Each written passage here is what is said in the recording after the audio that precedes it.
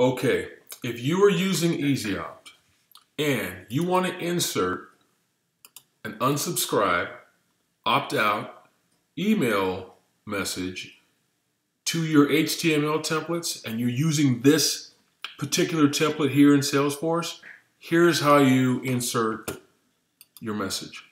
Actually, I'm not going to create a new one. I'm going to go and use an existing. So let's say that here's the message that you already have, or the email template you already have, and you want to insert your unsubscribe message in the footer of this email. So click on Edit HTML version. Okay. Now go ahead and navigate to the location where it is that you want to insert your message. So let's say you want to put it at the footer here. So now go ahead and type whatever message you want. Click here or unsubscribe. So what you want to do is type, well, it could be one word, it could be an entire sentence, it could be a paragraph. Whatever you want to appear as the link, go ahead and highlight that.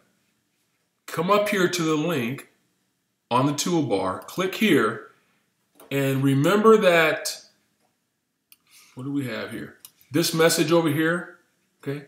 Go ahead and copy this, but all you need to copy and insert here, see how it has the http://, delete that, and now go ahead and paste everything from mail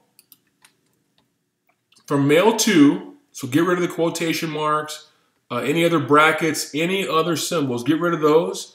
Paste everything after your brackets, starting at mail to whatever your subject is, unsubscribed or opt out, put that here, okay? Click on OK, and now there's your link. When your recipients receive, or excuse me, when they click on that link there, it's gonna launch their email application.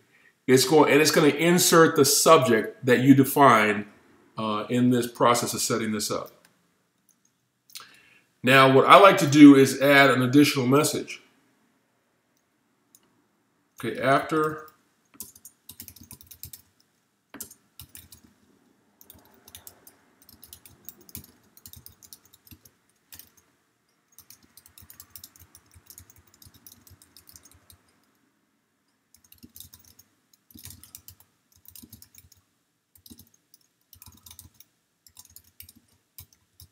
so I can put this message here. Now, some people like to go ahead and gray this out. Let me see. I want to change the font to 8, and maybe I even want to change the color here to gray, so it's grayed out. Okay, so that's all you have to do. Now, when the recipient receives this email, here's your message. Here's your opt-out message. Okay, when they click on that link, it's going to open their email application. It's going to insert the subject line. Here's some instructions for them, and you should be good.